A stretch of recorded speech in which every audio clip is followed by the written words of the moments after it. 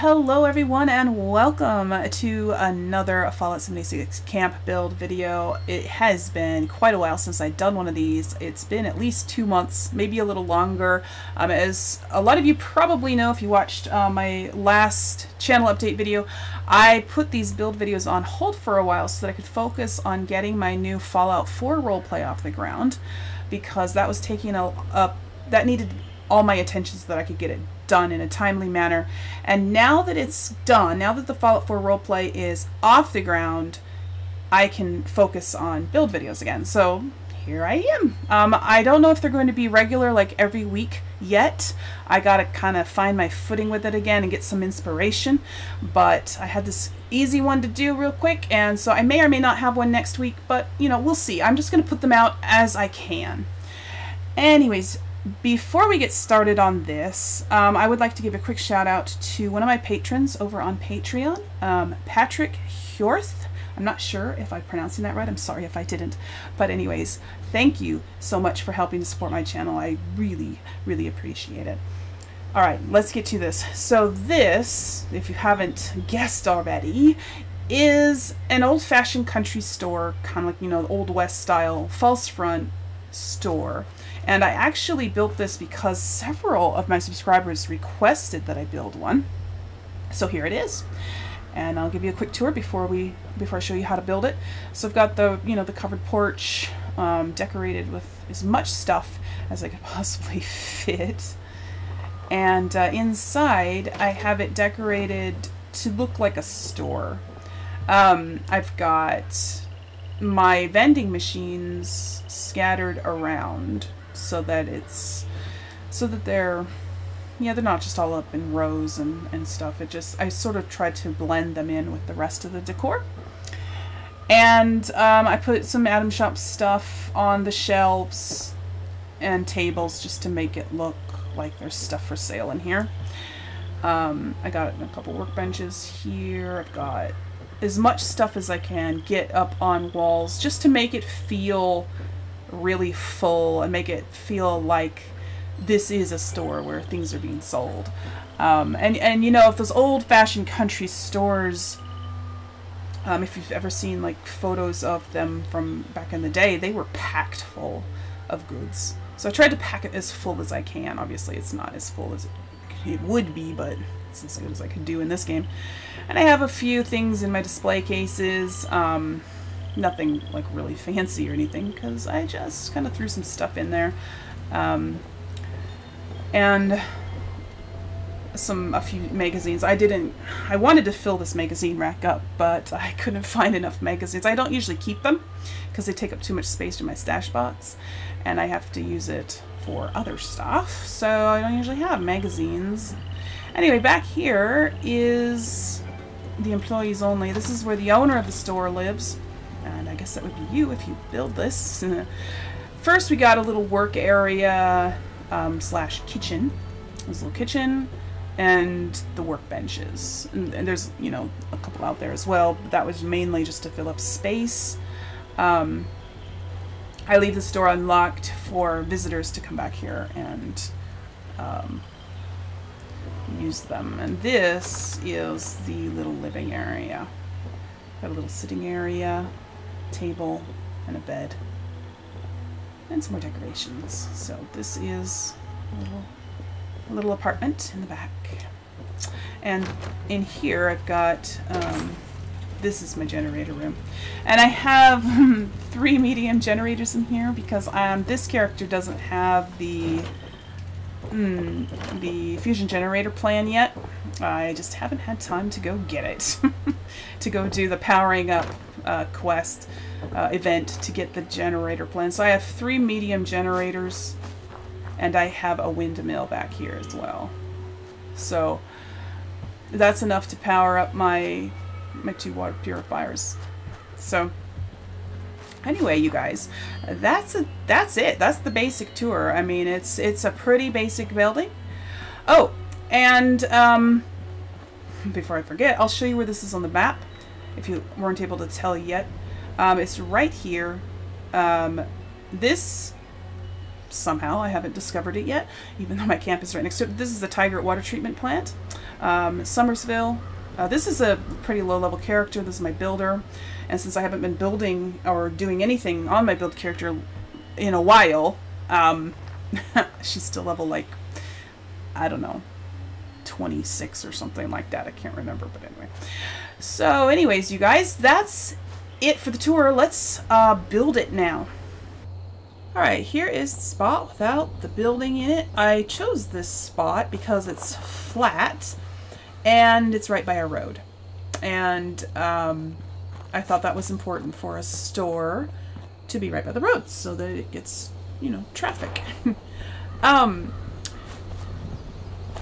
I would place the camp unit about right here in the middle because we need the build border to come all the way back here. So you have plenty of room. The build boundary is actually down there. So you can actually have plenty of room for your house and whatever things you want to put back here. I put my windmill back here. And you also want the build boundary to go all the way across the road so that you can get the full, so you're putting your building pretty much right in the center of the build zone. Okie dokie. Alright, so let's get started. I put the floors, and you can put them however high you want. In my original one, it was as low as it can go. Oh, hold on. I need to move this. Don't forget to move it. Okay. Anyways, in my original one, I built it as low, almost pretty much as low as it could go. You could put it up higher if you want to. It doesn't matter. That's your choice. About right there. I made it so that it's sort of, and it doesn't have to be exact. There's no exact placement on this, but I put it so that it's about even with this crack right here. So, and then I also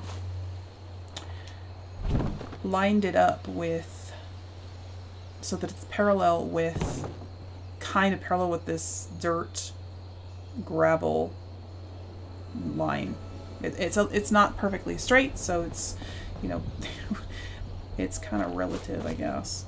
But anyways, just, you know, it doesn't have to be exact. Mainly, I just wanted it so that it's parallel with the road as much as possible. Okay, and then we're going to be doing 3 across, 3 down like that. And this is the porch. And again, you can check the angle that, and make sure that it's the angle that you want before you place all of your floor pieces. After you get the porch in, we're going to be putting 5 more. 1, 2, 3, 4, and 5. And then you can do 3 more across. Or not 3 more, but 2 more. 3 more total. And just fill it in. Make sure all of your foundations are facing the same direction, especially if you plan on putting carpet or linoleum in as a floor, because if you don't, your carpet and linoleum will look funny.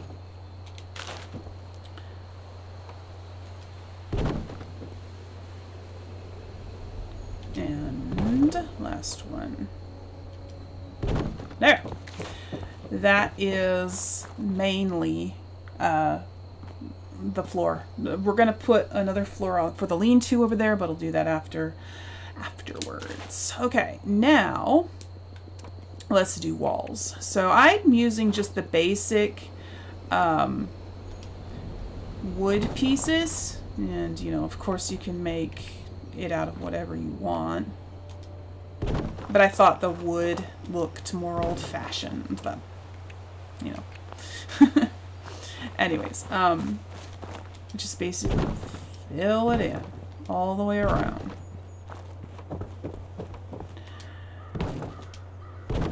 And this one is going to be a door, actually. And this one is going to be, no, not this one. This one's solid. This one's going to be a window. At least in my version, it is. You don't have to put a window there if you don't want to. Okay, there we go. It has 3 windows, 1 here and 2 in the front. And 1 door. This door will go into the generator room when we put that on, okay? And for interior walls, there will be a door here. And solid walls here. Come on. I'm getting some lag here today. There we go. So this is the main storefront, and this is the living quarters in the back, and we're going to put a door right here. Doesn't really matter which way it faces, and a solid wall there. And that will be the living quarters, and this is the work area. Okay, and you know what? Let's just go ahead and put the lean-to out here. Now, when I said earlier that I used medium generators because I didn't have the fusion generator plan, well, I lied. No, I didn't lie on purpose. I lied because I didn't remember. I actually do have the generator. I have all the generators, you can see this. However, I didn't use a fusion generator because I wanted this to be a lean-to, meaning half walls. And you can't put half walls next to a fusion generator because the fusion generator is too tall. The roof clips into the top of it. So that's why I used medium generators in here. If you want to use a fusion generator, you can just put a normal sized wall, but then you won't have a slanted roof. And so that's just your own, that will have to be your own personal preference. So I will just leave that up to you. All right, now that we've got that on, we are going to put the porch railing, and this will be done using my method of, well, it's not mine, I didn't invent it, but I use it all the time. I'm not sure who invented it. I can't even remember where I saw it originally. So get the half-sized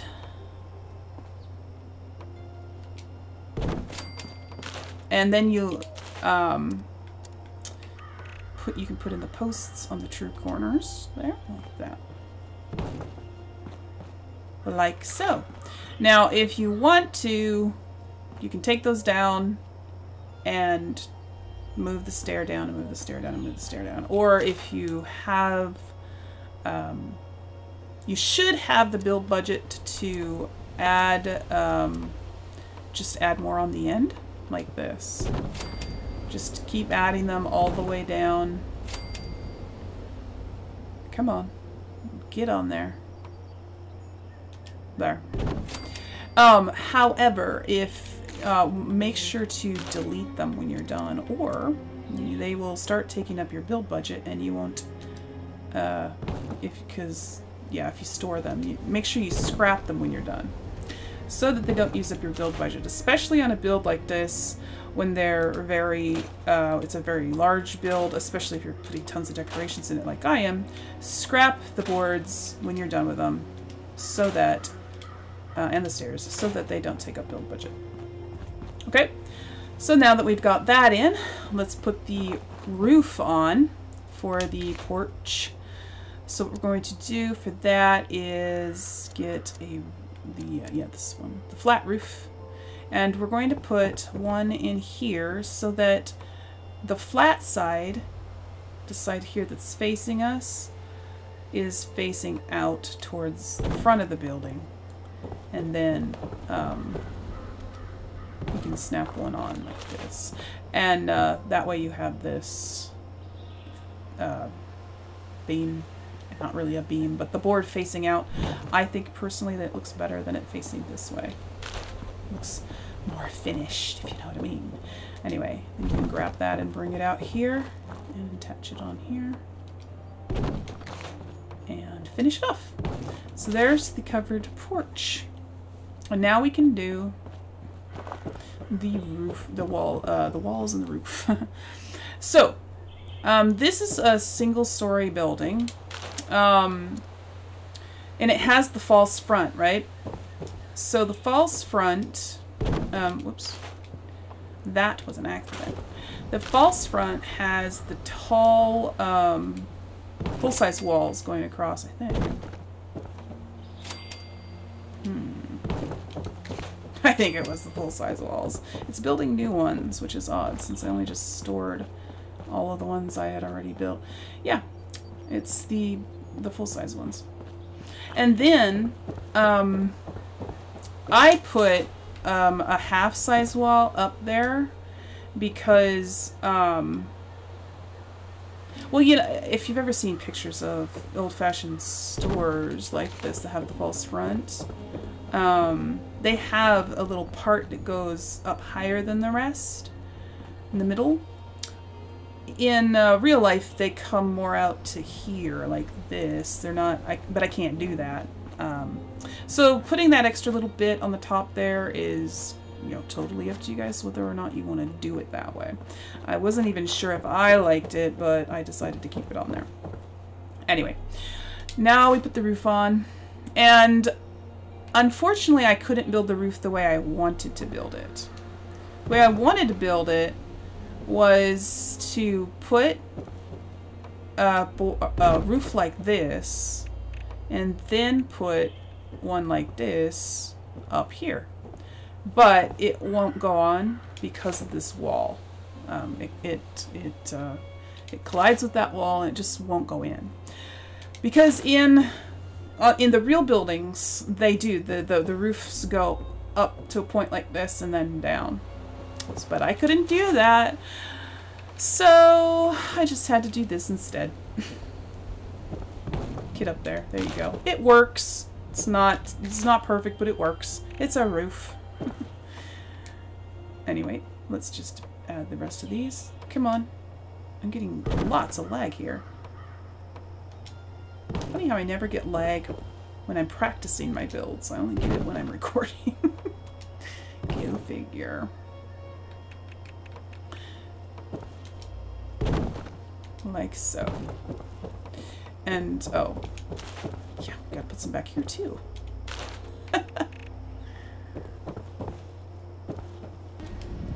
There, and then, of course, put the, these little guys in here like this.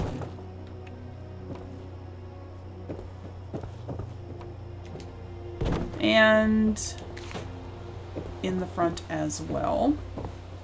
I mean, not in the front, but in the middle.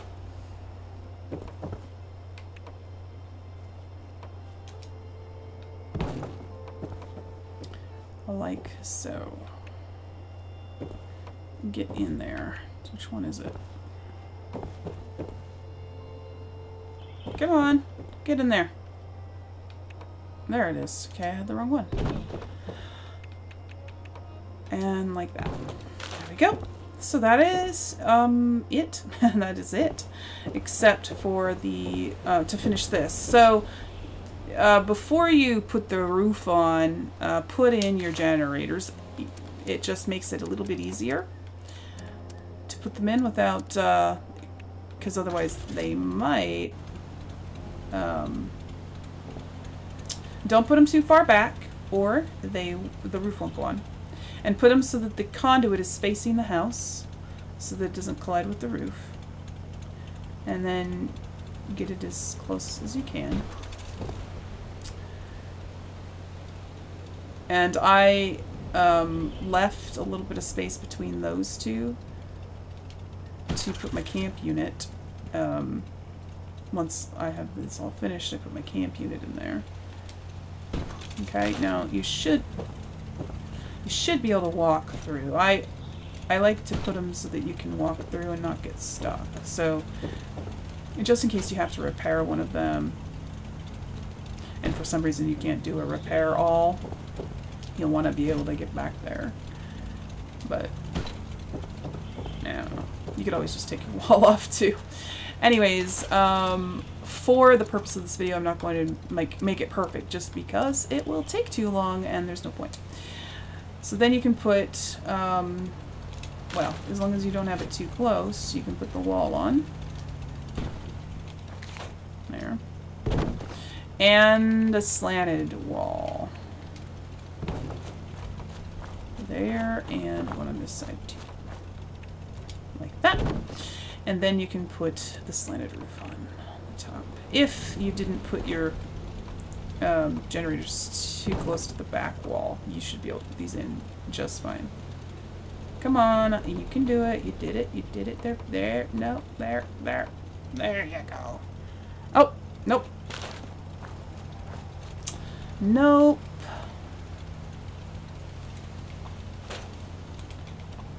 Too close to the back wall. I guess you can't walk through. I could have sworn I made it so that you could walk through, but whatever.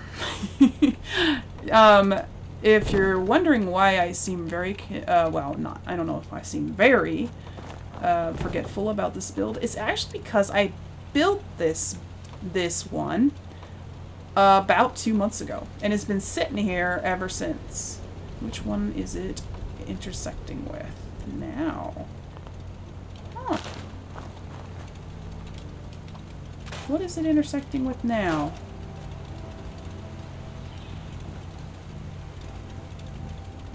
Maybe it's intersecting with this one. Just move it forward a little.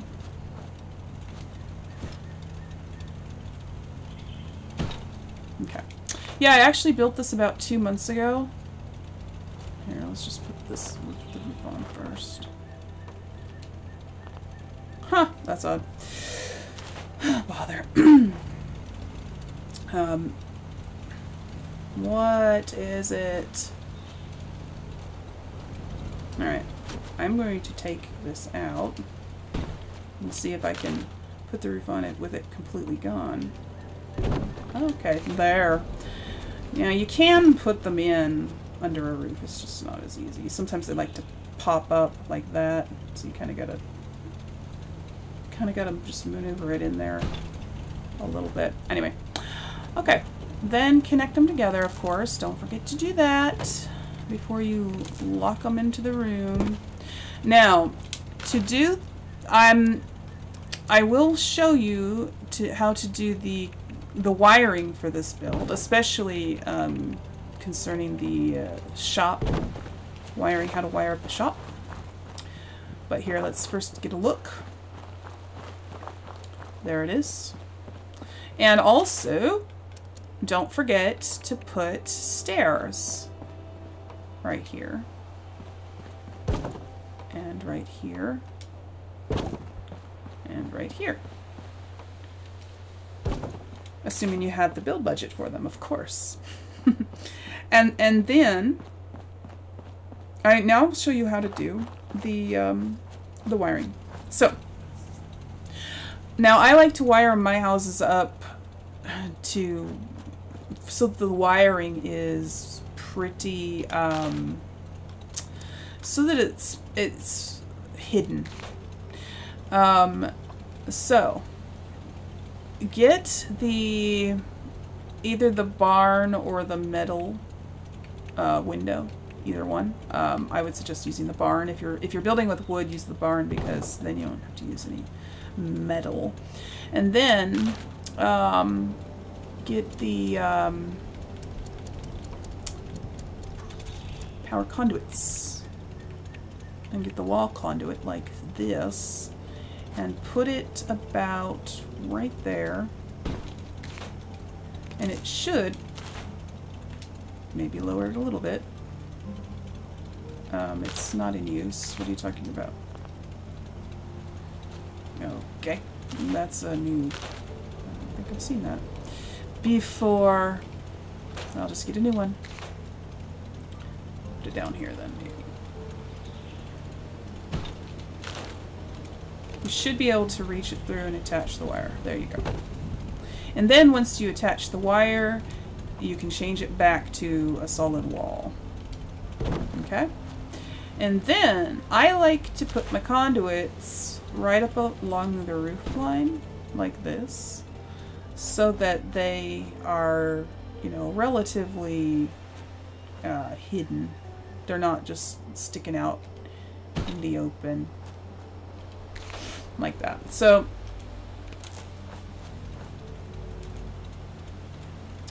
attach, there you go.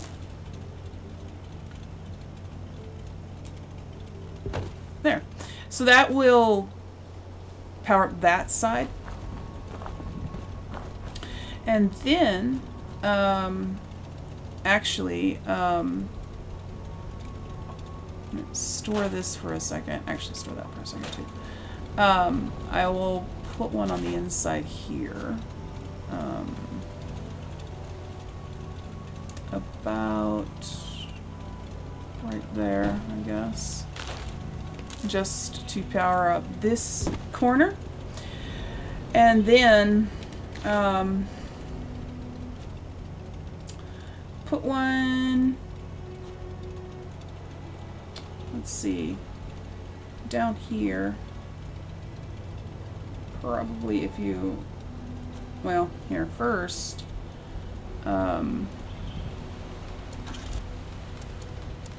Get the wall back on. This wall. And make it a wood wall. And do the same thing on this side. Put one down low. You might have to adjust it. Okay, that's annoying. Didn't used to do that.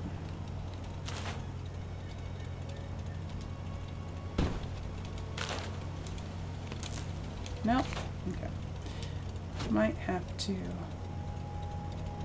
put it right here. If it doesn't connect, just keep fiddling with it until you get it working.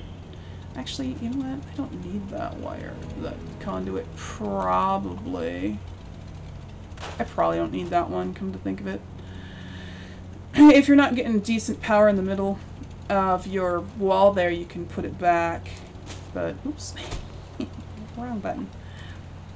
And then change this back into a, yeah. And then put one up here, one here, and one right on the corner, straddling the corner. Let me turn my light on. I'm getting some pretty dark shadows here at the moment. Like that, so that you can get the wire around the corner. And like this. There. That'll light up the back. And then just do the same along this side.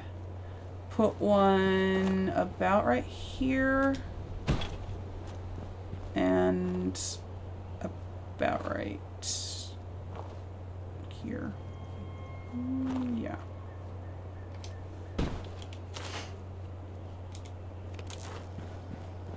And then you don't have big old wires strung all around the place. I mean, they're strung around it, but they're not like hanging everywhere and stretched all the way across the yard and everything else like that. Now, I will show you, so that'll light up the entire thing, all sides of it, okay? Now I'll show you how to wire up your shops. So let's grab some shops, vendors, or whatever you want to call them. So I put one here. Figure out where you want your shops to be. And I put one here. And one here.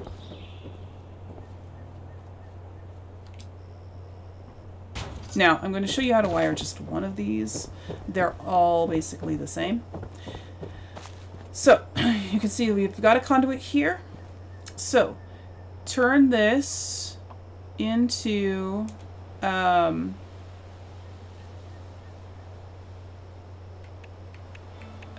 barn piece with a window like that, and then you can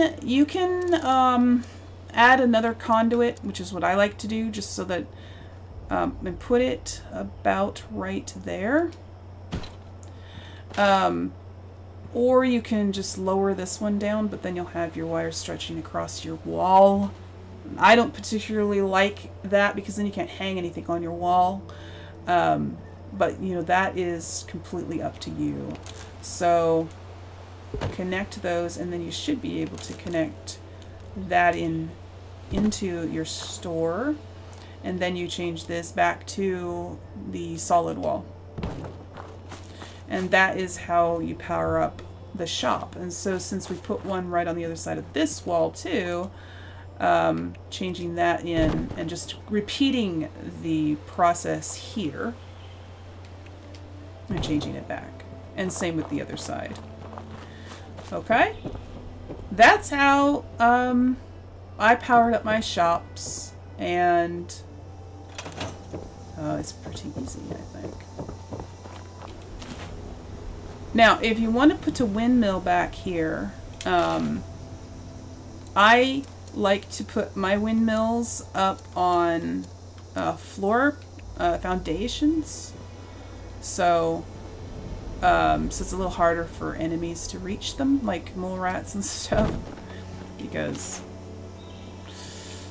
they'll go right after your generator. So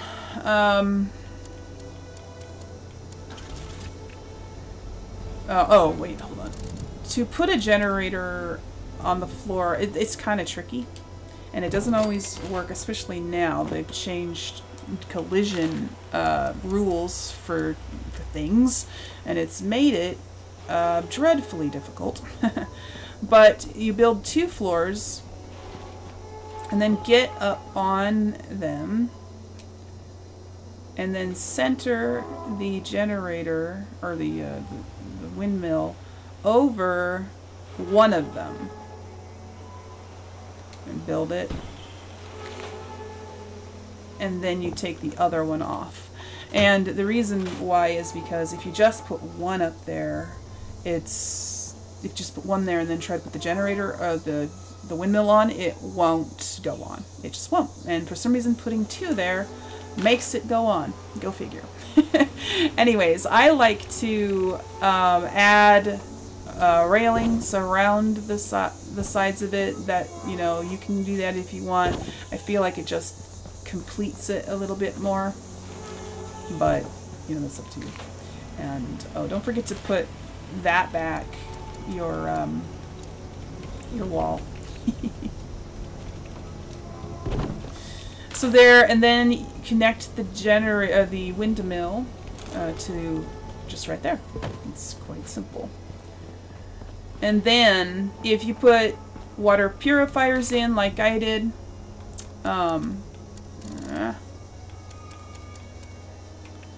these ones,